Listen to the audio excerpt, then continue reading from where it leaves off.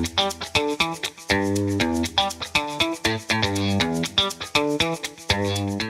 would like to invite on stage Mr.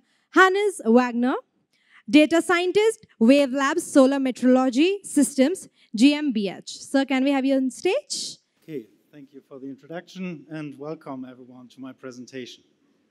So this presentation is actually a cooperation between Wave Labs, my company, Trina Solar, and the Australian National University. And I will show you today how we managed to set up an analyzing framework that quantifies the different impacting factors that influence solar modules' power output. And we know that this is a complex task, and we start with the question, what actually influences solar modules' power output? We know that this is a multidimensional problem. We have influences from the performance of the solar cells, or the question, how big is actually the impact from the cells on solar modules' power output? Next, we have the binning strategy, or the question, what does the binning do with the solar module's power output? And then last, of course, we have module-specific parameters, for example, solar modules, anti-reflection coating thickness, or its resistance values. And to analyze these three different steps, we came up with a modeling framework that consists on 5 different steps. We start with the characterization of solar cells. Next, we bin the cells with different strategies and produce solar modules out of that. And then we characterize these solar modules. And then the information, or to analyze this information, we give all these different parts to machine learning models. These machine learning models understand the hidden correlations between these different steps. And in the last steps, to make this visible for us again, we give it to explainable AI. So this analyzes in the last step the trained machine learning models. This is the principal core of our modeling approach. I will go now through some details of this modeling, but first a disclaimer, we developed this model with Trina together, but I will not show industrial mass-produced data from Trina. We use simulated ones instead. And therefore, I tell you briefly how we modeled the solar cells, the solar modules, and then go to the machine learning part and the explainable AI part. So let's start with the solar cell simulation. For solar cell simulations, I used Quokka 2, and to model a realistic industrial production line, we varied these 8 parameters shown here within the ranges that are given. That's what we typically see this is a PERC solar cell on a PERC line. And if we do so, you can see here 100,000 simulated solar cells, and this is approximately or roughly what you could expect from an industrial mass production line. So these cells are now binned in the next step. They are binned by 3 different approaches. We binned them by efficiency, by VOC, and by JEC. And then this is given to the next step, the solar module simulation. For this task, we used a combination of PV mismatch and SunSolve. And in addition to what we've varied within the solar cells, we varied 6 different parameters in the module. That's X and Y position of the cells within the module. Then we have modules anti-reflection coating, ribbon shading. We included a cell to module factor, and of course we have solar modules resistance values. The result looks like this. Sorry for that. So these are results from modeling the modules. We have the 3 different bins now, and it's always 40,000 different modules that have been simulated.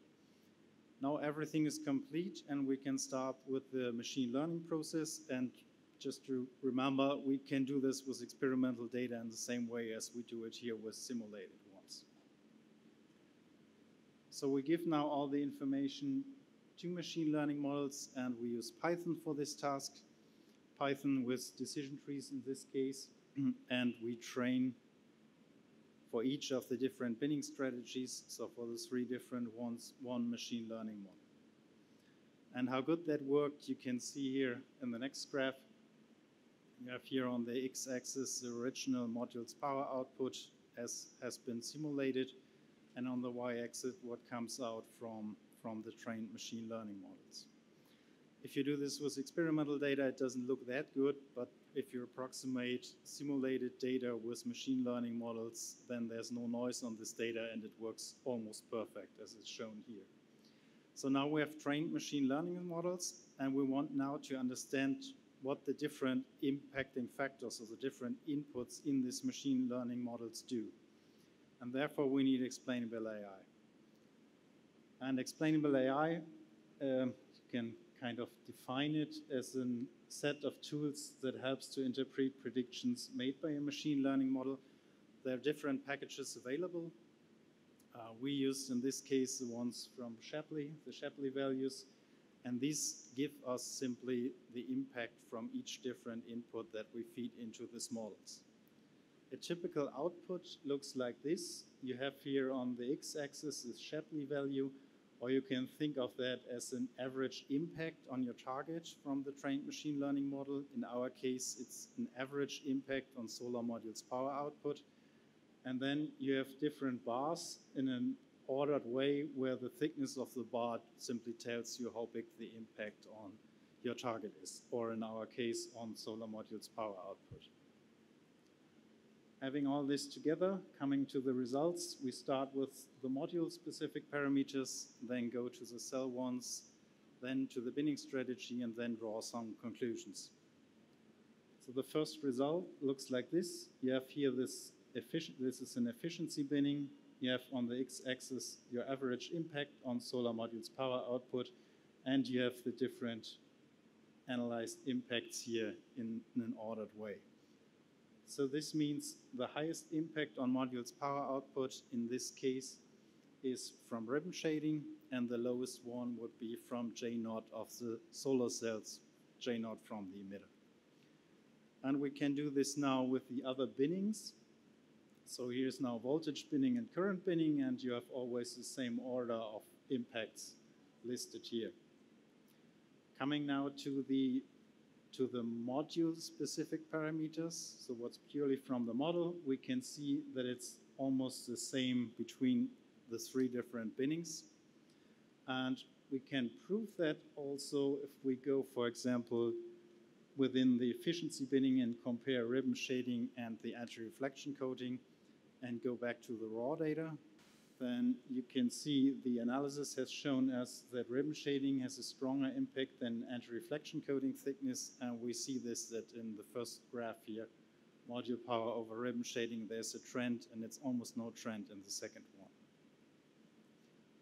So if you do this with these very, I would say, small data set that we've simulated, it's pretty obvious. We could have plotted that and see this, but if you do this with MES data from a production line, then you have thousands or hundreds or even thousands of different inputs, and then it's very good to have such an analyzing framework to quantify that.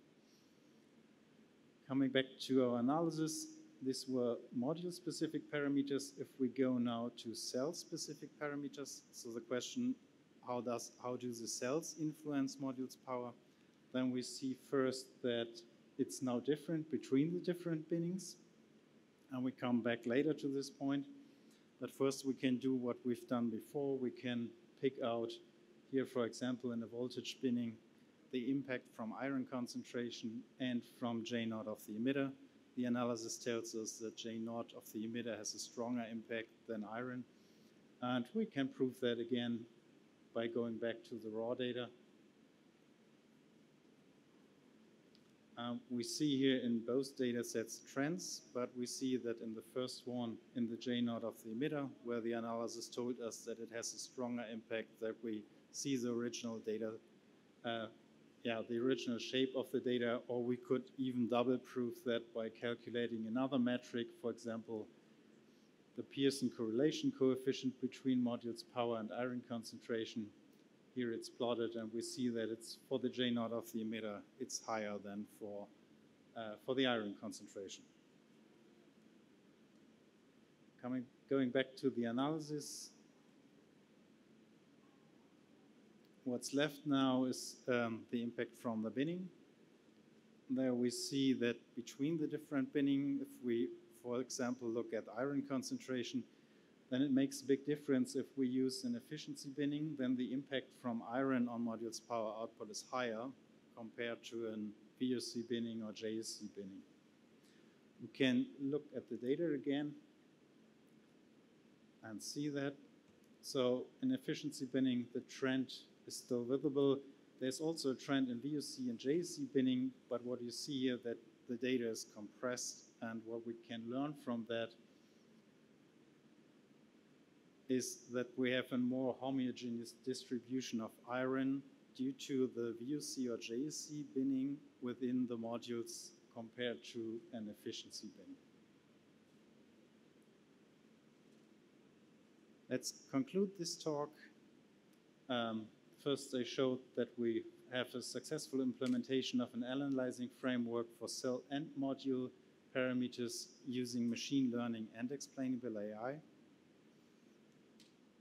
That this framework is fully flexible for parameter ranges, binning strategies, cell and module architectures, and we can feed in experimental or simulated data in such pipelines.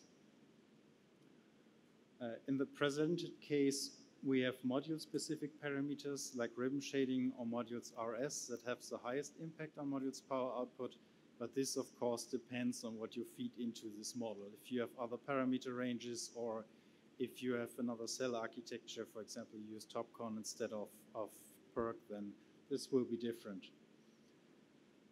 So surprisingly for us was that with the binning, we could, in a way, influence a little bit the solar cell-specific parameters, as I've shown by the iron concentration, and this might be useful in even combining different binning strategies to make the modules more robust against specific inputs.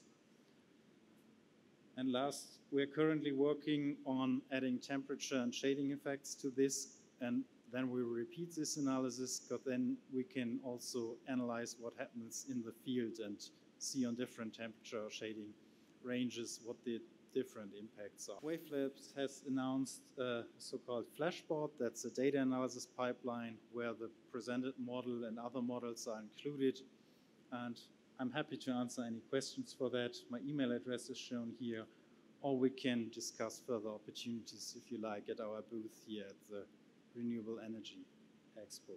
And with this, I'd like to thank you all for your attention. I'm happy to answer any questions later.